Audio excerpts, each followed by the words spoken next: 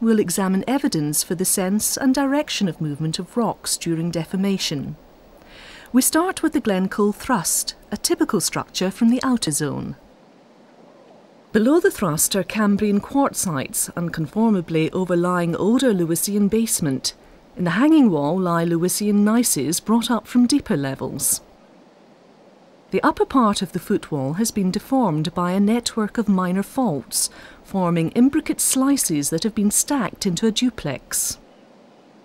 From this perspective, the geometry of the imbricate slices give a sense of the direction of movement along the thrust.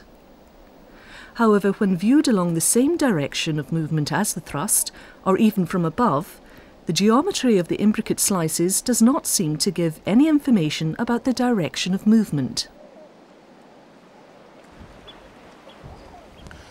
Well, here on the shores of Loch Erival, we've got a foreshore with a series of rock types exposed.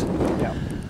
At our feet, we've got a siliciclastic rock unit, and then down in the gully by the side of us, we've got a carbonate. Yeah. And in both, we can see that the bedding is just about vertical. You can see the trace of the bedding underneath us here. And the boundary between the units follows the edge of the crag.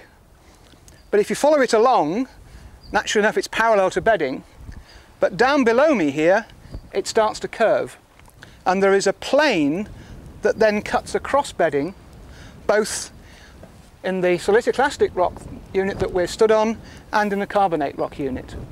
And you can follow that curving plane all the way across for about 3 meters before it then curves back and becomes bedding parallel again. So that the fact that it cuts out these beds means that it has to be a tectonic contact. It's got to be a tectonic contact. But remember that we're dealing with slices of rock that are vertical. So looking down in a horizontal plane like this, we're seeing what we call a lateral cutout for one of our imbricate slices. Seen from above, the most important observation is that the beds are truncated by small curving faults. Such cut-offs confirm that we're viewing imbricate slices, but seen from a plan view. If we remove one of the slices, the fault plane is seen to be a complex curving surface in 3 dimensions. To obtain the movement direction, we must change our perspective to view a section parallel to thrusting direction, as we saw in Glencoe. That is why it is essential to establish the 3-dimension geometry of the imbricate slices. Only then can we use these structures as kinematic indicators. Imbricate structures provide only one kind of kinematic indicator. We can now look for other indicators of movement, in this case associated with the Moyne thrust. Well, walking this close to a major thrust in its footwall, we might expect to find some sort of kinematic indicator as we're walking along here. Ah, there's a modest little fold here. Can you make anything of this one, John? Let's have a look. Well, we can see that it is asymmetric, certainly. We can demonstrate that because we have a long limb alternating with a short limb and then back to a long limb again.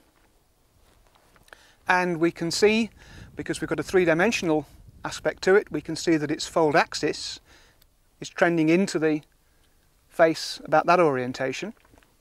So that's a profile section. And if we have got a profile section, then we can assess the vergence of the fold.